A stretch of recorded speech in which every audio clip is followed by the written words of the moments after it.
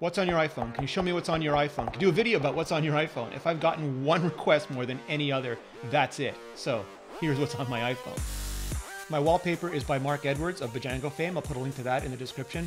And right up front, I'll warn you, everything on my home screen is default. It's the only way I can make sure that when I switch phones or reset phones or reinstall phones, that everything is where I expect it to be. Right up top, I have Apple's default Mail app, because I don't need to use Mail as a to-do list or a productivity tool. I don't need to get things done in Mail, and I don't need Inbox Zero. All I need is notifications for the most important emails and the ability to search for anything at any time. For the important emails, I have VIP. VIP is so great, I want Apple to tear it out of Mail and make it a contact level service. I want to have VIP for iMessage, and for phone, I want Apple to make an API so that I can have VIP for Twitter or WhatsApp or Messenger. That would allow far more granular control over notifications, especially on Apple Watch. For everything else, I use Search.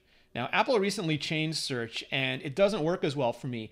It surfaces what it thinks are the most important messages, but I already have the most important messages. With Search, I want to find a specific message, and it's probably buried somewhere, and the linear search results made it much easier to do that. I also have the default calendar and clock and weather and reminders and home apps, but I almost never use those. An increasing amount of my interactions with my phone just go through Siri. I ask Siri to check my calendar, to add an appointment, to tell me what the weather is, to add a reminder, to control my accessories. And it just happens that I don't have to waste time spelunking through the interface. I also use the default Photos app. I don't like the idea of trusting my photos to a giant search company or social network. I like that Apple keeps everything local and syncs it only between my devices and my iCloud account. I do wish they got better at search though. They have added all sorts of machine learning and categories, but there's still a wide range of things you can't search for.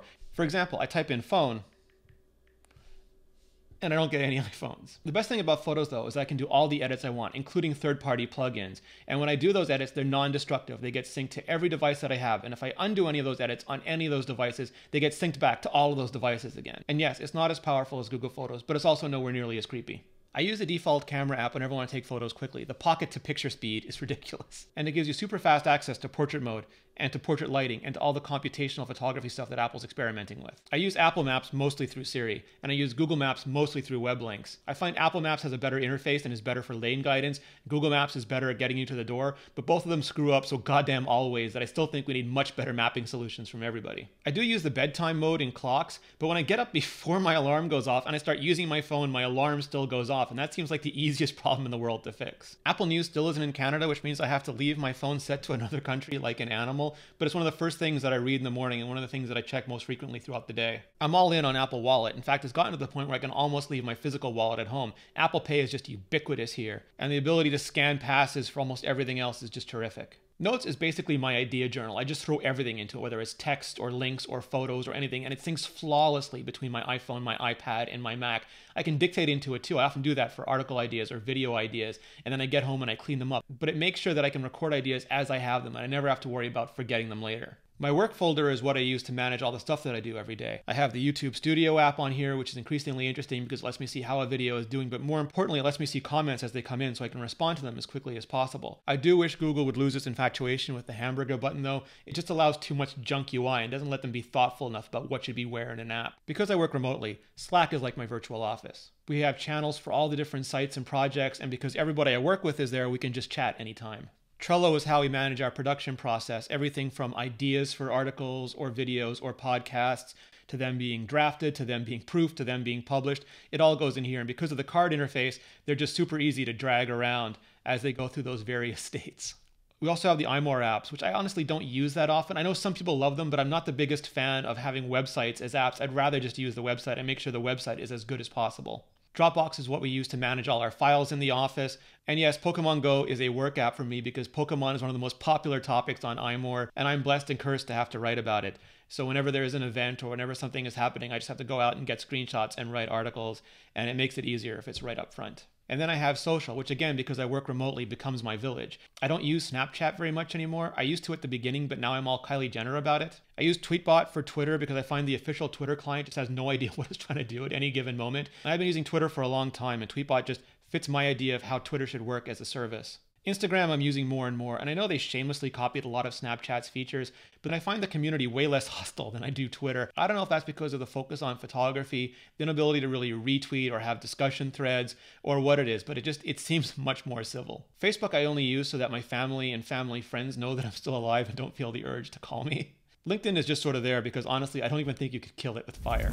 I'll get to the dock in a second, but I just want to go through the other pages really quickly. So in the -1 page, I've never really spent much time customizing the widgets. Again, I just leave them as default. On the +1 page, I have all the Apple follower apps, just everything else made by Apple that's on the App Store. Twitter's there because Tweetbot just doesn't have accessibility or the ability to do descriptions and pictures, and I need those some of the time. And then I have what I call the replacement apps. As much as Apple is known for Sherlocking or replacing the functionality of apps in the operating system, there are some apps that have just Moriarty'd Apple right back and made better versions of the apps than are on the OS. Fantastical, if I don't use Siri, is just the fastest way to get events into and out of a calendar. And since it shares the same database, everything I added through Siri is always there and always ready. Filmic Pro and Halide are like pro versions of Apple's camera app. Filmic Pro will do everything including rack focus, and Halide will do things like letting me shoot in RAW or doing manual control of exposure or white balance or focus, or letting me play around with the depth API. pCalc is just the godfather of calculator apps.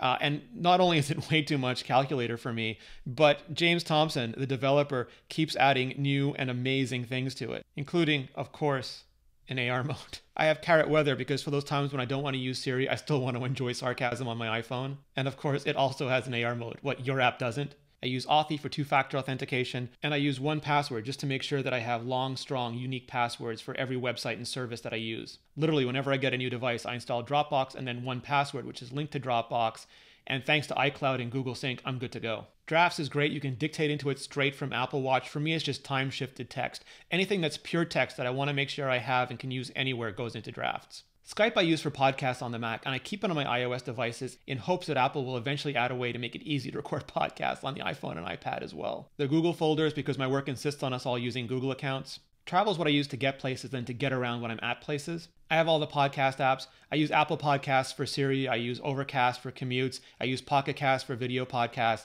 And then Home is sort of like the junk drawer for all the HomeKit apps. So lastly, the dock. iMessage is how I keep in touch with all my friends, all my family, and most of the people I work with. And though I don't think it would ever happen because it would be so expensive for Apple and there's no upside, I kind of do wish that Android friends could use it too. Apple Music is another app that I almost always use through Siri. I don't listen to a lot of music, but I love the idea to be able to ask for any song I want, anytime I want, and then just have that song start playing. Phone is phone, but you know Steve Jobs totally buried the lead when he put Internet Communicator last in the iPhone introduction. And then there's Safari, which is still one of my most used apps. I mean, the web is a platform in its own right. And I use it for everything from reading information to doing work. I mean, Drupal, which is what we use for iMore, isn't the best on mobile, but still almost any article I can go in right on my phone.